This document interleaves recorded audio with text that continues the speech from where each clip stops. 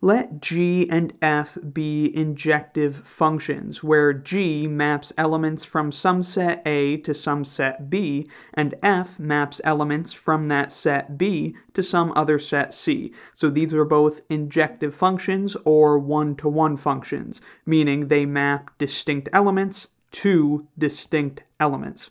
Then their composition, f of g, is injective, and we'll be proving that in today's Wrath of Math lesson. So since the codomain of g is b and the domain of f is b, we of course can compose these functions. We can consider the composition function f of g. Quickly, before we jump into the proof, what are the domain and codomain of this function? Well, remember in function composition, the order is from right to left, so an element will be evaluated in the function g first, and then it will be evaluated in f. So elements that go through this function will need to start in the domain of g, which of course is the set A.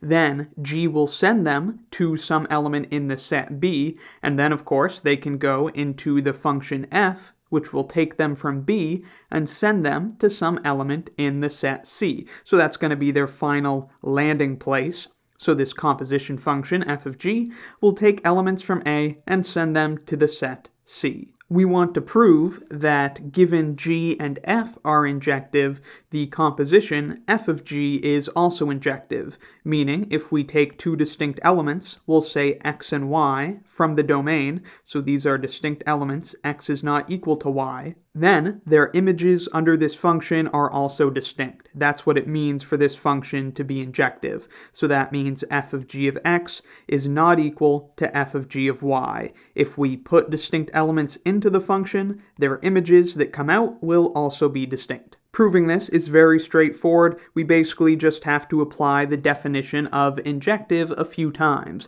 So I definitely recommend giving it a try yourself before watching the rest of the lesson.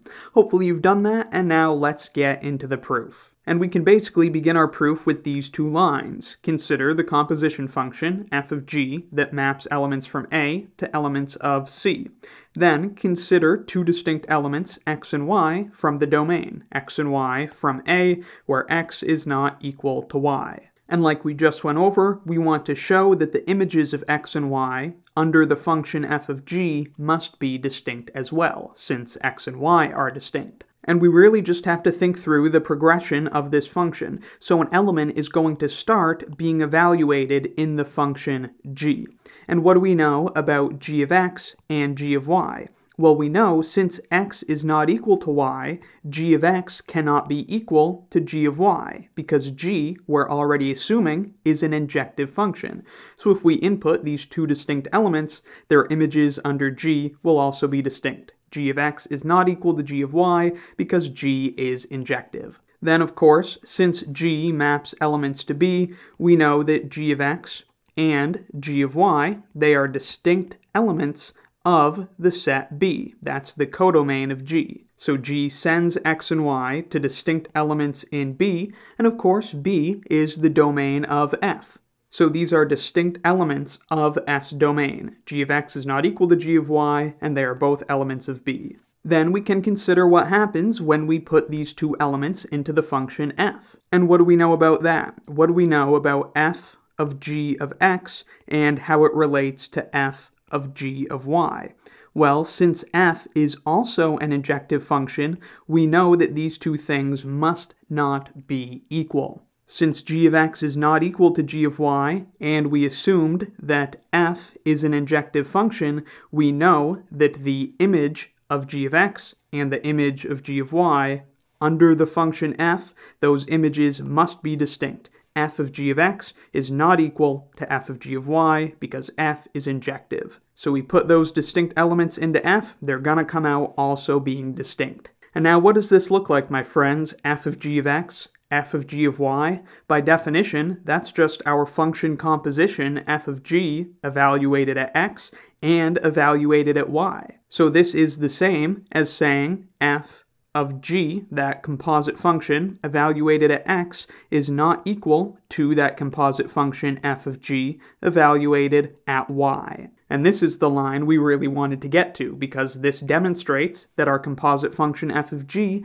is injective. If we take any two distinct elements from the domain, their images under the composite function f of g will also be distinct, which followed easily from the fact that g and f are both injective functions. And so that is our conclusion. Thus, the composite function f of g is injective. If distinct elements go in, then distinct elements come out. And of course, remember that f of g of x and f of g of y, they are both elements of C, the codomain of the composite function. Since f is the last part of this composite function, and of course f sends elements to C. So we've just proven that function composition preserves injectivity. If we've got this pair of injective functions and we compose them, then that resulting composite function will also be injective. And that shouldn't seem too surprising, especially if you were to represent this with a diagram. I think it would seem really obvious. So it makes for an easy proof, and it suggests a couple interesting questions.